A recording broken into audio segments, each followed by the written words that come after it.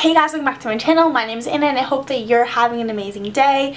So I don't know if you can tell by the quality of this video, but I have a new camera lens and I'm so stoked to have it and own it and play around with it. It is a wide angle lens, so thank you Carlos for recommending it a while back and me finally purchasing it.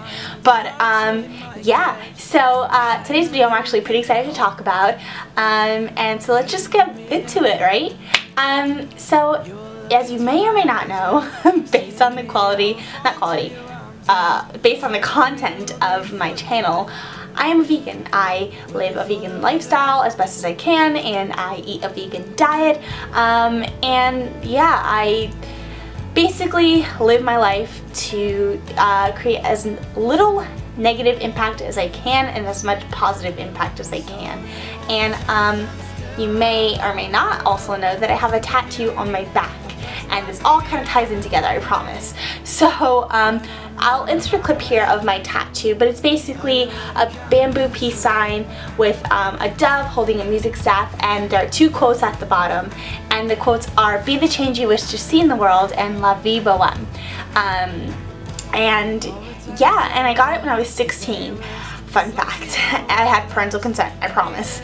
And it's something that still holds true to who I am today, and that's a testament of like me understanding myself at 16, which was 6 years ago now. Wow, wait, what? Okay, I feel old. Anyway, so that was 6 years ago now. I need to stop saying that. Anyway, and it's something that still holds true.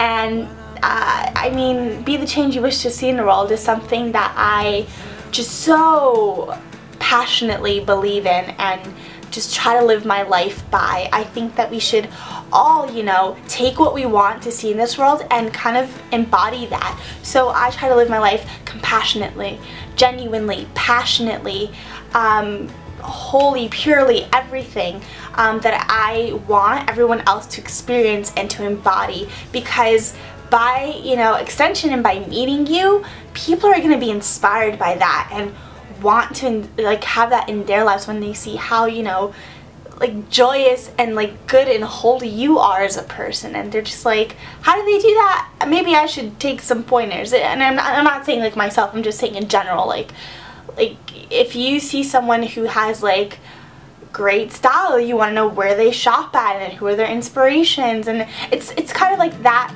thing where you know, you become, you know, who you hang out with the most too. So it's like surrounding yourself with positive people and being that positive person, that positive light can incite some pretty amazing change that you're not even aware of, you know. But you being aware of that makes it even 10 times more potent because you are living intentionally.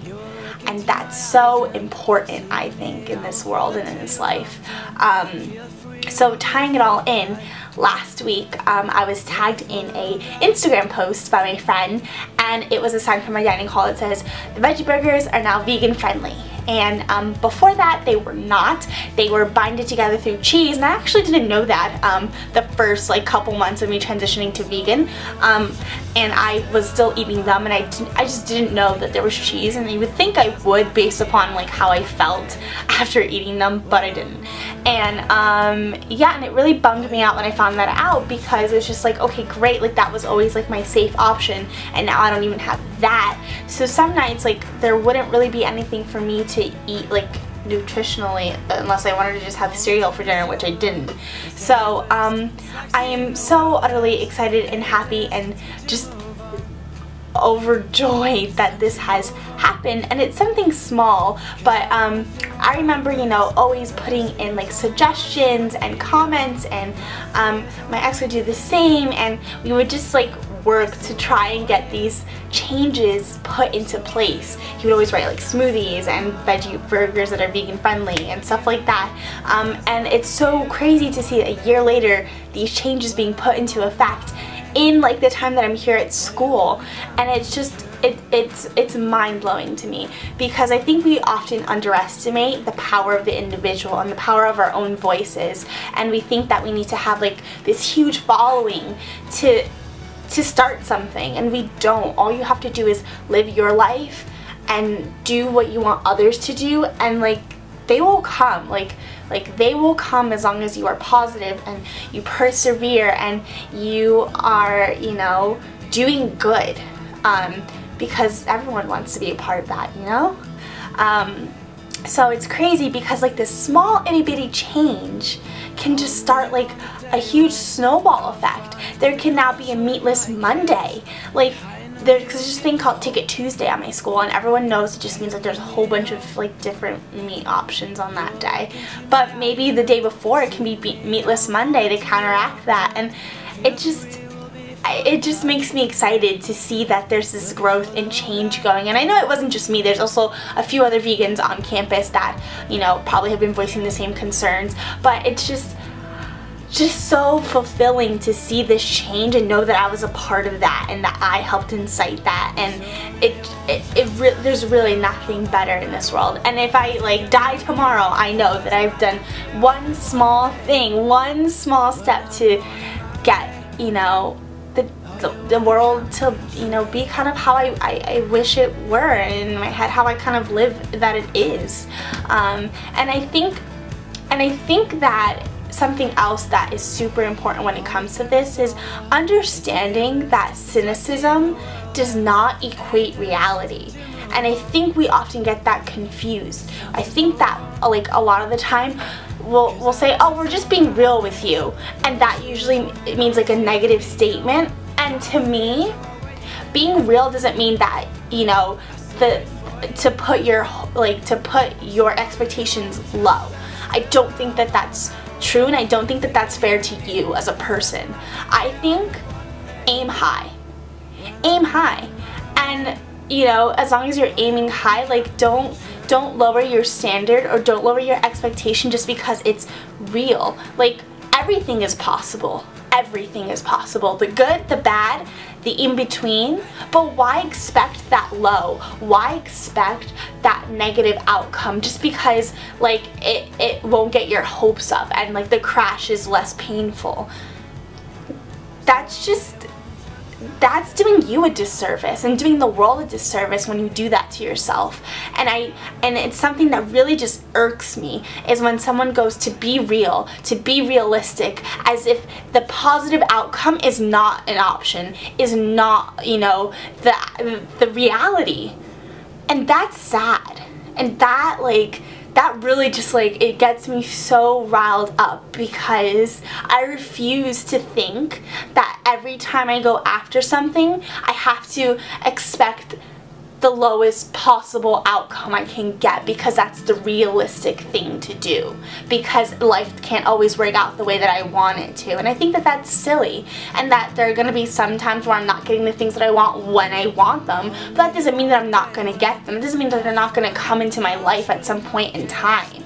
So I refuse to like sit and think that, and I think that that's something that's super important when you know, you're trying to incite change or start a movement or something like that, is not to let other people get you down, and don't underestimate yourself and what you can do in this world.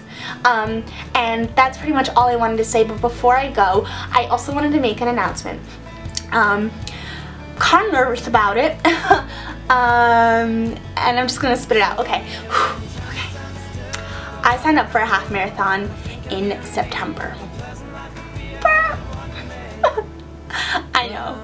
I don't know what, I mean, I do know what came over me. I've kind of been going through some things, and, you know, they say the best way to, you know, get your life back on track is to just get new hobbies, keep making new friends, living your life, and, you know, keeping positive and getting new hobbies. And I guess my new hobby is now going to be running, because yeah, I mean, okay, let me back up. I've been wanting to do a race for quite some time. My mom does races. She did a triathlon about 2 years ago, and from that experience and like the environment and energy and just the joy and passion and everything that I want my life to like encompass is in that racing environment.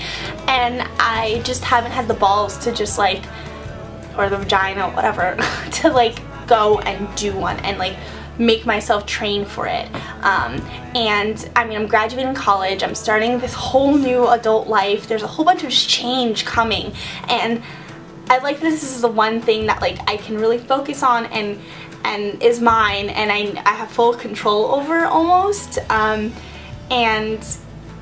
it's just kind of like a test for myself to prove that like I'm capable of anything and everything. So I'm also documenting this journey and change, and it's going to be a long-term project because I was looking on YouTube for like really comprehensive videos on this, and I just didn't find one that wasn't like you trying to sell me something, and I don't want and I want to give that out to the world. Like I want to give this journey, this experience, my thoughts, my efforts, my triumphs and my failures like of this half marathon training to you, so that you get a real kind of account of it. So I'm excited, I am nervous, and September 17th is just like, it's really far away, but like it's also not, and I'm just like, how am I gonna, I've never even ran 5 miles before. Let's just let that sink in. I've never ran more than like 3.3 miles, and I now have to make myself run 13.1. What? But I'm excited, and I think it's gonna be great and grand, and I can't wait to bring you guys along with me. So that's it here. I hope that you enjoyed this video. If you do, give it a big thumbs up, and subscribe if you're not subscribed already. I have so much amazing content that I really want to put out there, and it's the time, it's the season, you know, summer's coming, so I'm gonna have a lot more free time, a lot more sunshine to work with, and I'm pumped. So that's all that I have to say for now. I love you all so much, and I'll see you in my next one. Bye!